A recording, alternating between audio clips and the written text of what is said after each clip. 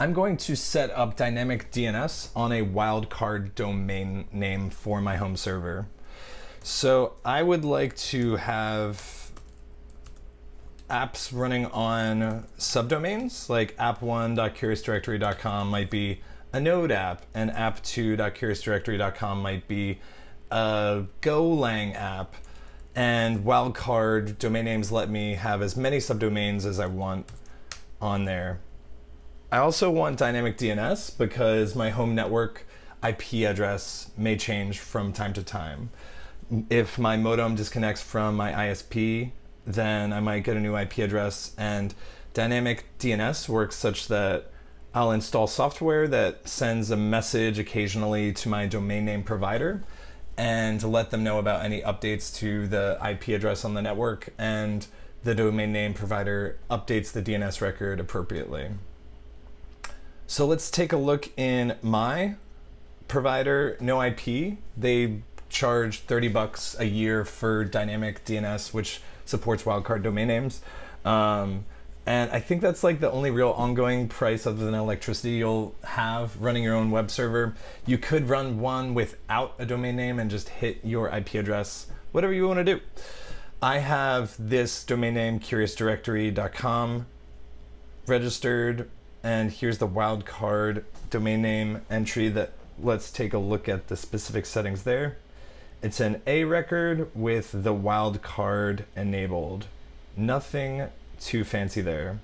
So I will have to install that piece of software to run on my Linux machine called a dynamic update client that will ping the NoIP server from time to time, letting them know about any updates to my IP address. So I'll just walk through the steps here, copy the link address, and download it to user local circ. I'll download it with curl, and I believe user local circ is owned by root, so I'm going to have to run sudo for a few of these commands.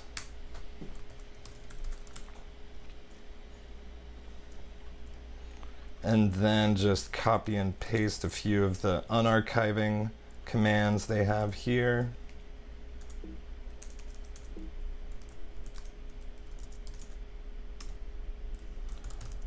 Run make,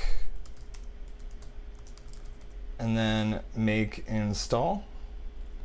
And they're asking for my login to NoIP, as well as my email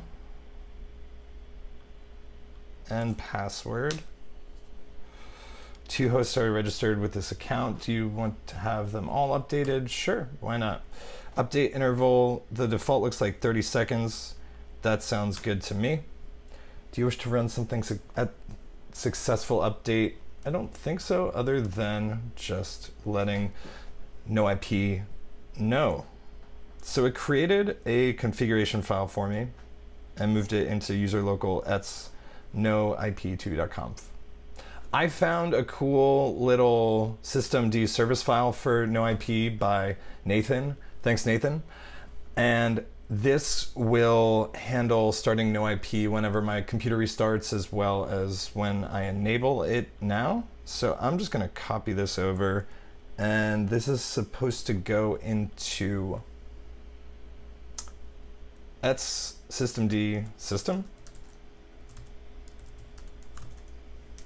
in a file called noip2.service. And we just check the permissions in this folder. I'll have to use sudo to create this file. Paste the contents in. Whoops. Let me try that again.